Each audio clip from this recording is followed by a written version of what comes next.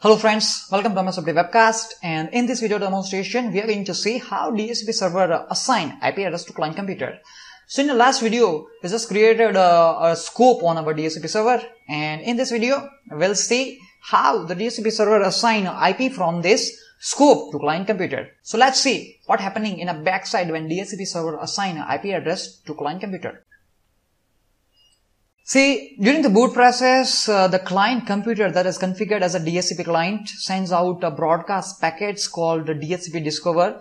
And so whenever DHCP client computer starts, that when client is configured to obtain IP address automatically, that time the DHCP client requests an IP address by broadcasting a packet known as a DHCP discover message to the local subnet.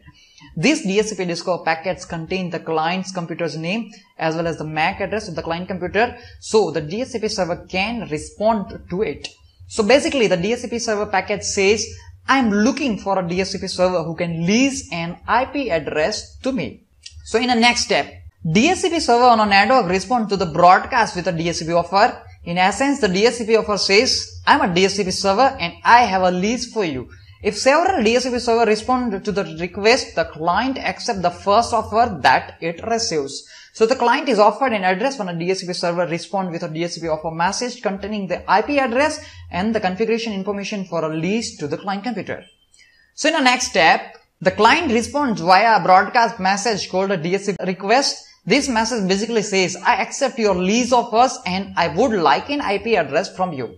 So the client indicates acceptance of the offer by selecting the offer address and broadcasting the request message in a response. So in the next and last fourth step, the DHCP server whose offer was accepted responds with the DHCP acknowledgement message which acknowledges the lease acceptance and contains the client's IP address lease as well as other IP addressing information that you configured to the server to provide.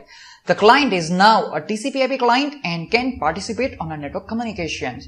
So the client is assigned the address and the DHCP server broadcasts a DHCP SCK message in a response finalizing the terms of the lease. Sometimes this process also known as a DORA process. DORA means D for DHCP discover packet, O for DHCP offer packet, R for DHCP request packet, and A for DHCP SCK acknowledgement packets.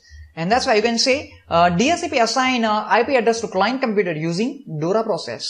So keep in mind that the lease is for a period of time. Typically a client can keep its IP address for several days or whatever you configured on your DHCP server. So let's see. Let's capture all these packets using wireshark, and for this demonstration I have a Windows 8 computer and currently I disconnected the cable from this computer for this demonstration, and let's see the property because I want to capture all the packets running in a background. So as you are seeing, the client computer is set to obtain IP address automatically. Click on OK, click on close, and that's done. On a Windows Server 2012 VM, I installed wireshark to capture all these packets. So click on start for live capture, and on Windows 8 computer, let's connect the cable. Let's click on status to see the status and click on detail. As you are seeing, our client computer get a IP 192.168.10.20 from our DHCP server. Let's stop the capturing process on our wireshark.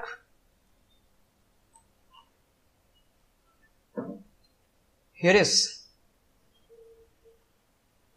the DHCP discover, DHCP offer, and DHCP request, and DHCP acknowledgement. If you double click on DHCP discover packets, see the source port is 68, destination port is 67, and inside the bootstrap protocol, client's IP address none, and here's the client's MAC address. It's a 080027B299D1. Let's check that. It's B299D1. Okay, and here's the host name of the client computer. It's a demo PC. On the next package from DHCP server, as you are saying, say the source says 0000 and destination is broadcast address. Now we have a 192.168.10.11 as a source, as DHCP server has a static IP address assigned on that. And if you say again, the source port is 67, destination port is 68, and now it's saying your client IP address will be this, and client MAC address is this, and who is the DHCP server? So these are the additional parameters which we set on our server, that is lease information and mask, DHCP server identifier, router's address, and DNS address. In the next third packet, it's a DHCP request. Now client is sending a request that I want that IP address which is offered by you. Here's it. And the source port is 68 and destination port is 67. And this is the final confirmation from DHCP server. That's the DHCP ACK. That is acknowledgement from DHCP server. So this is the way how client computer get a IP address from DHCP server.